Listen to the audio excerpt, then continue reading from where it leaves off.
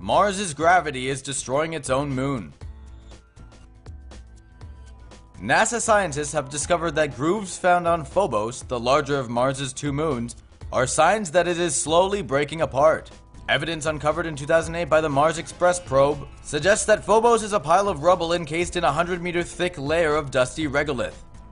Satellite imagery of the moon's surface shows grooves which are believed to be signs of stress forces caused by the gravitational pull between Mars and its moon.